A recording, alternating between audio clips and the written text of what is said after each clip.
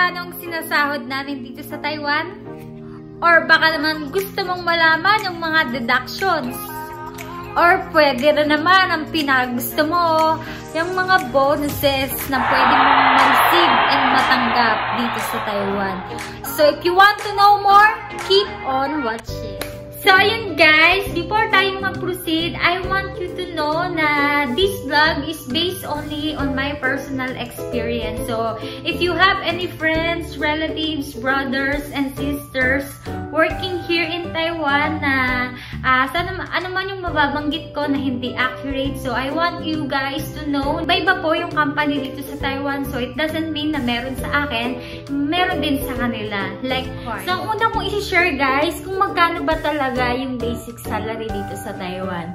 Ang basic salary po sa Taiwan is 23,100 NTD. Ayun guys, every year po, nag-i-increase po ang Taiwan. Hindi po katulad sa atin na matagal po ang proseso kapag mag-i-increase ng sahod. So, every year, nag-i-increase sila dito ng 1,000 NTD. So, imagine niyo guys, kung nandito kayo, then every year, nag-i-increase ng 1,000. So, sobrang malaking bagay po yun kung i-convert mo sa peso. Ang mga deductions guys, is unang-una is yung tax.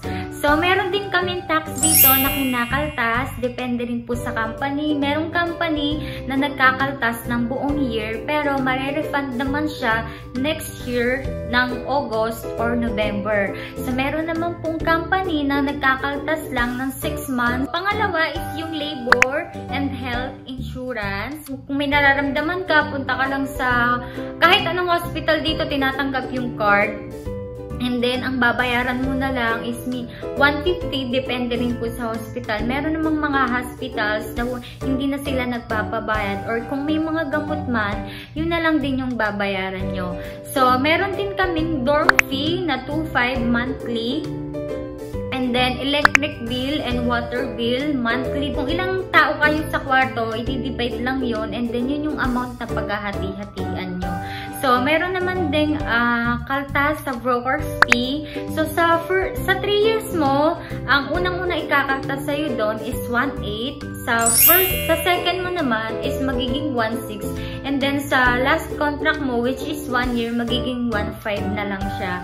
Food deduction. So, optional yun guys. Kung gusto nyo ng kumuha ng magsusupply ng food sa inyo everyday, okay lang din yun. 1,500 siya monthly, morning and dinner siya. Kung ayaw nyo naman guys, pwede naman yun, sabihin nyo lang na ayaw nyo, hindi na yun ide-deduct sa sahod nyo. Pero yun nga lang, ma-hassle siya kasi lalabas ka pa, and then kung hindi mo gusto yung food din, so mag-iisip ka kung ano ba yung pwede mong lutuin na lang sa kwarto. Pero mostly sa Taiwan, hindi po talaga allowed ang mga OFW na magluto sa kanya-kanyang dormitory. Patago na lang ginagawa. Yun ang mga magagaling. So, meron din namang medical fee. Every 6 months guys, i-schedule kayo ng company nyo na mag-medical para ma-check yung health status nyo. Kailangan yun guys kasi yung trabaho natin dito, pagod, nakatayo. So, kailangan ma-monitor nila kung ano na ba yung health mo. Meron namang service fee. So, depende rin po yan sa company kung gusto nila na mag-rent na lang, na magpa-service na lang para wala nang malilate or para less accidents. Meron namang company na bibigyan nila kayo ng bicycle, and then kayo nang bahala kayo nang bahala doon kung gusto nyong gamitin. Talk about sa mga bonus. So, unang-unang bonus is performance bonus na 2,000. 1,000 naman for attendance. And then, kung day shift ka or night shift, meron din namang mga meal allowance yon. Depende. Merong 1,500 sa umaga, and then sa gabi naman 2,500. And then meron din kaming night differential na 5,000. So, yun lang naman ang kinaganda kapag night shift ka. Talagang medyo malaki-laki talaga yung madadagdag sa sahod mo kasi yung night differential pa lang and meal allowance is sobrang laki na.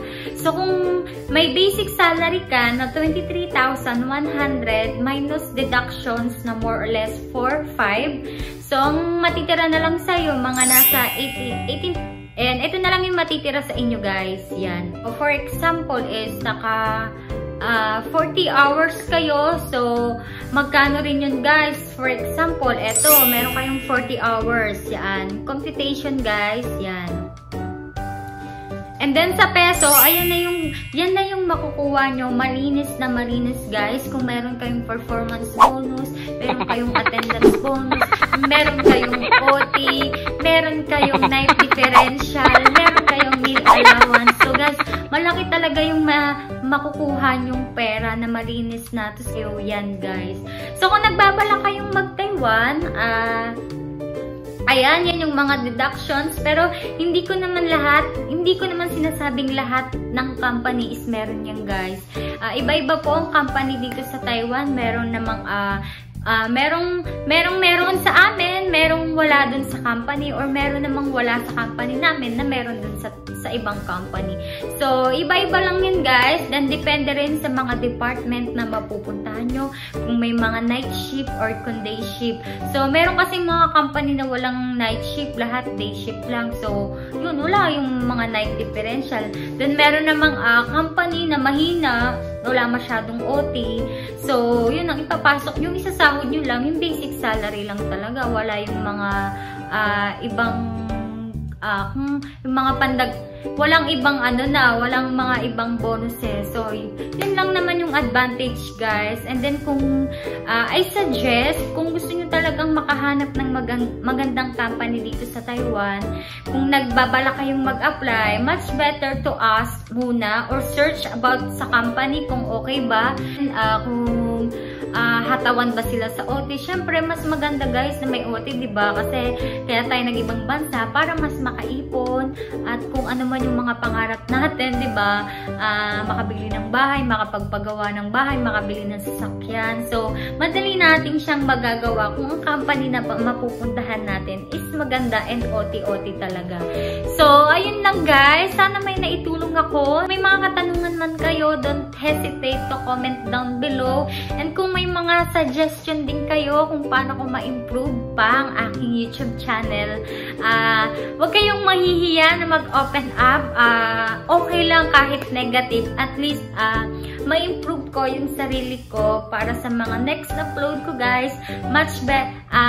Mas magandang video and coverage pa yung maipakita ko sa inyo. Yun lang guys. God bless you all. Bye-bye!